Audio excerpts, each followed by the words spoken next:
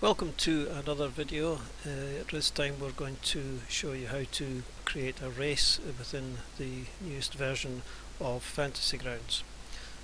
So the first thing we need is the race button up on the right hand side here. So if we click on library and look up at the menu at the very top there, we'll find a little checkbox for races. Click that and the races button will appear. Click on the races button and then on the little brown edit button and then on the little green plus button, and that brings up the race dialog. You'll notice that the dialog here has two tabs down the right hand side here, the main tab and the other tab. The other tab is where all the guts of the thing happens. This is what Fantasy Ground uses when it's working out what things to do in terms of automation.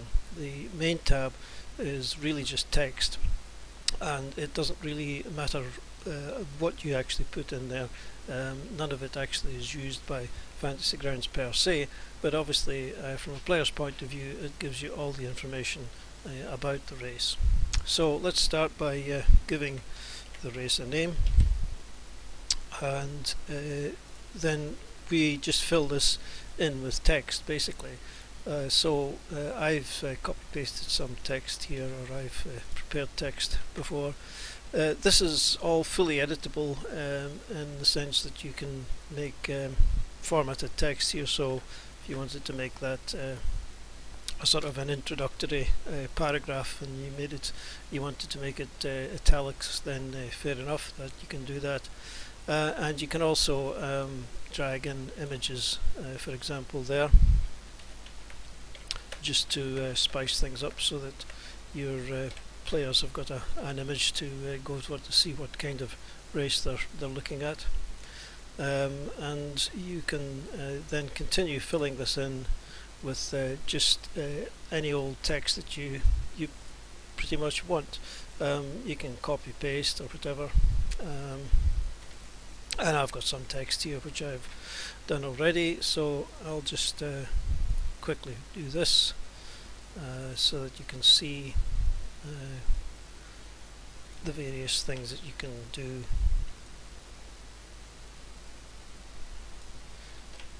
Right, so that's pretty much all you really need to worry about here. You can put in headings, you can put in normal text, you can bold it, you can drag and drop images, etc.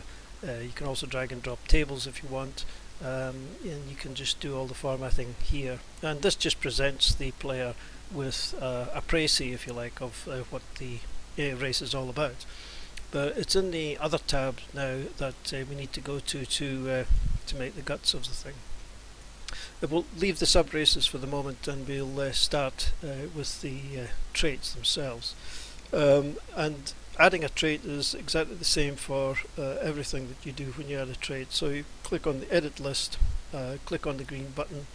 This brings you up an editable line into which you can type text. And then you can close the editing thing, and it allows you then to click on the little icon to the side of that, and this means you can then actually add text into this to describe that particular trait. Now the first one usually you'll find in most races is the ability score increase, and if you want Fantasy Grounds to automate things like adding in the ability score increases, etc., then you are going to have to make sure that what you put in here is exactly as Fantasy Grounds expects it to be. So in this case we're going to give it the race a strength score increase of 2, and as you can see the text there says your strength score increases by 2. Strength is capitalized and it says increases by 2, and you need really to have that wording pretty much exactly as it is, otherwise Fantasy Grounds isn't going to pick this up. So that's ability score increase. Now I'm not going to put everything in here that you might find, but I'll put in a few that Fantasy Grounds does actually take account of and does actually something with. So we've got our ability score increase, so the next thing that we might want to think about would be size. So again, we put this in, we click on the little thing there, and then we put in some text. And again, the important bit here is the last sentence there, your size is medium, and it's capitalized. And so Fantasy Grounds will recognize medium, small, large, whatever, and it'll use that in the character sheet for determining what the character size is and for certain other automatic purposes. Now another one that you would want to automate is speed. And so again, we just put in the title, we go in here and we put in that our base walking speed is 25 feet. Fantasy Grounds again will put the 25 feet into the character sheet, and you'll be able to see that when we come to test the character out. And another trait then, this time one that comes up quite often, dark vision, better spell it correctly, dark vision, and again the wording just really needs to be pretty much what you would see in the player's handbook for any race that has dark vision. And it also, this is a descriptive text that the players can use. I mean, in these other ones here, for example, in size, you can have a great big blurb of text there if you like, as long as you have a sentence in that says your size is medium. The dark vision one, the important thing is to make sure that you've got the 60 feet in there, or however many feet it is. And the last one that we will look at is languages, so we'll just put that in as well. And so we can speak a couple of languages, and again the wording here, you can speak, read, round, write, Common and Gaelic.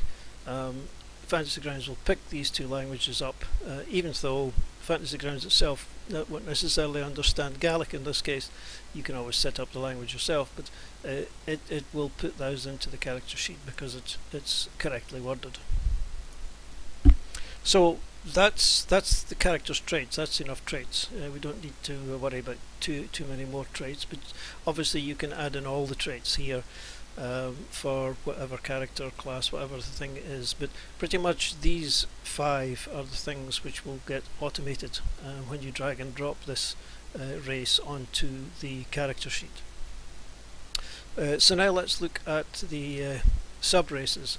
So the first thing we need to do is actually add a trait here called sub-race. And we can close that. We don't need to actually do anything with it just now because we'll finish that off later, but we can, if you want, put in something along the lines of what your choice is. You can put some text in there for just now, but we'll come back to this particular one later. So let's go into the subraces itself then. Click the button again and we create the first subrace. And so we've got a choice here that our Scotsman can be from Glasgow. We'll just add the other one in as well. They can also come from Edinburgh. So we'll close that down and let's open up the Glasgow one. And effectively what you've got here is an exact same kind of thing as you've got with the main one. You've got a main tab and you've got another tab, with the main one being pretty much for descriptive text, with the other tab being where all the actual guts of the thing goes. So again, in the main tab here, we can just go in and we can put in some descriptive text. It doesn't really matter what we put in, but we can put in some descriptive text there just to give the player some idea of what this subrace is and how it differentiates this subrace from the main race. And then we go into the other tab, and once again we are simply just going to be adding in traits. So let's give this one some ability score increase. Now you will have noticed probably when you drag and drop that the ability score increases automatically add in to the character sheet, and so just to illustrate a few of the different things that you can do with this, let's look at this one here, and we'll give it a fairly complicated ability score increase thing. So what we've got here is that your constitution score increases by 2, your intelligence score increases by 1, and your dexterity score is reduced by 2. So this is in addition to any ability score increase that the race will get from the main race. So this is the main race will get added into this sub race. So we're obviously going to have quite a lot of ability scores for this one, which is probably overpowered and silly, but it's just being done for illustrative purposes. Now the wording again has to be exactly correct here. So your constitution score increases by 2, your intelligence score increases by 1, and your dexterity is reduced by 2. So you can reduce ability scores as well as increase ability scores, and it will Fantasy Grounds will do this automatically. We'll see this when we come to test the thing out. So there's the ability score increase, and we'll add another trait in here, and this time we'll give the race some skills. So we can create a skills trait. We'll go in there, and this time we will allow this race to gain a proficiency in one skill of your choice, and we'll see how that will work out once we drag and drop this onto the new character. Again, the wording of that has to be exactly as it is there. And finally, just to illustrate one other thing, let's give it the trait of drunkenness, and let's spell it correctly, and essentially let's say that before going into battle this race has got to roll on a table to see what happens. So that's all the trait is. We can then drag and drop a table in there, a table link in there, just to illustrate that you can do that kind of thing with traits. Okay, so that's the Glasgow trait. We'll leave that up there for a moment, and let's look at the Edinburgh one now. And again, in the Edinburgh one, we've got some illustrative text at the start of it. That's whatever you like to put in there. And again, the other one is the more complicated, and we'll start again with ability score increase.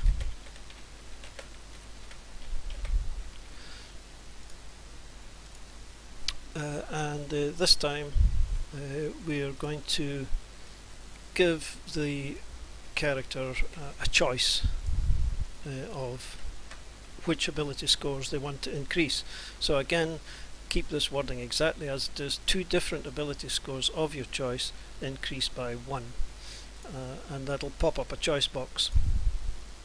And another trait, and this time we'll give them some more skills. And on this occasion we are going to give the race, or the sub race, a proficiency in a particular skill. So again, the wording has to be correct. You gain proficiency in the deception skill. Obviously you don't, any skill will work for that. So that's that. So if you remember, down in our sub race here, we left this kind of blank. So what you can do now, just to finish things off, is to drag in the 2 skills that or the 2 sub races in there, just so that the player can click on them and open them up and access them more easily from this particular sheet. So essentially that is it. So let's just check that everything's working properly. We'll create a new character here. We would open up our race and we go to this page, the other tab in our race. Nothing's going to happen if we use this page, so we go to this page here, and we just drag in the Edinburgh one into the race. And as you can see, we've got this option of choosing 2 abilities. So this has popped up, so let's choose Dexterity and Constitution. Click the OK, and you'll see that the strength from the main race went in automatically. It gave it a +2. The Dexterity and Con has now gone up to 10. You can see that the Dark Vision has automatically been entered in there with the 60 feet. You can see the speed has gone in there with the 25 feet. And if we close this, we can click on that and we will get back to our Scotsman trait. If we look in the Abilities tab, it will show the languages have gone in there, and you've got another little thing here for your skills. And if you check on the Skills tab, you see that Deception has been automatically given proficiency via the drag and drop. So if we start another new character now, and this time let's drag in the Glasgow, and here we've got the choice now. Choose 1 skill from the list below. So all the skills are now noted here because we gave the race a choice of any skill. So we're going to click Athletics, and in it goes, and you'll see that the strength has gone in correctly, the dexterity has been reduced by 2, and the Con and Int have also been increased automatically. The Dark Vision is there, the speed is there, and the skill that we chose, Athletics, is also there. And if you look in the abilities, then you've got the drunkenness thing along with your table, which can all be accessed from the character sheet. The languages are in there as well. Okay, right, that about sums it up, I think, so I'll shut up. Thank you very much for watching, and we'll see you again on the next one at some point in time. Cheers and out.